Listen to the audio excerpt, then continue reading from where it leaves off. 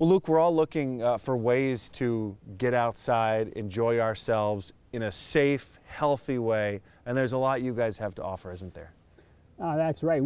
At Three Rivers Park District, we have 27,000 acres of parks across the metro area. Wow.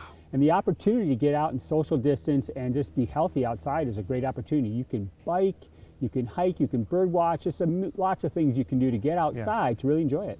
So what are some of the things you guys in specific are recommending people do right now to get out, enjoy the outdoors, and not stay as cooped up as they need to be? Right. In springtime here, as the transition changes, snow is melting away, our regional trails are opening up. There's lots of places to bike all across the regional trails. Our park trails inside, both our non-paved and paved trails, are opening up, and people can get out and hike and walk on those. Birds are coming back like crazy in the spring. There's lots of good birding opportunities.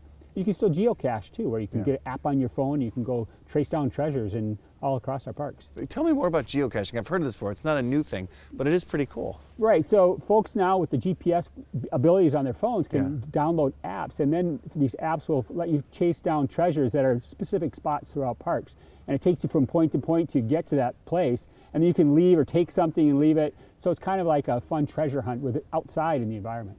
One other thing I love about the Three Rivers Parks is that not one of them is the same. That's always so neat that you can get to go to different places and you can get different experiences, right? Regardless of where you go on the metro? That's exactly right. We don't want every park to be the same, right? We have big, open, expansive parks like Murphy-Hanrahan down in Scott County to Crow-Hassan up in the Northwest Metro, even Highland right in Bloomington. Those are big parks that are really more park reserves.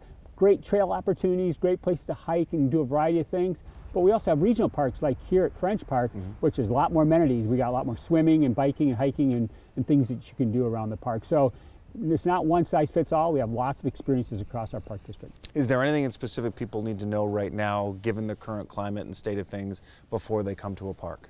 Right now, all of our public buildings are closed, so they're closed to the public.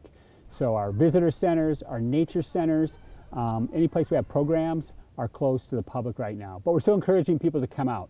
We will keep our restrooms open, so there's some opportunities, so there's some facilities, but we are encouraging people to come out and take advantage of the parks across the district. Get their dogs out. You know, all of our trails, all of our paved trails and turf trails are all available to walk as long as they, use a 6-foot leash. We encourage people to get out and get their pooches out for a walk. It doesn't take long to see people flood the park, does it? As soon as you get a nice day of sunshine a little bit, all of a sudden everybody comes out of the woodwork and shows up.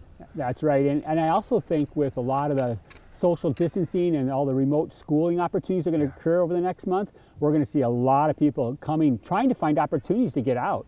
And the parks, whether it's Three Rivers Park District or your local neighborhood park, or state parks, get out and take advantage of them. Can you talk about things that are kind of coming up that people can look forward to this spring and into the summer with the Three Rivers Park District?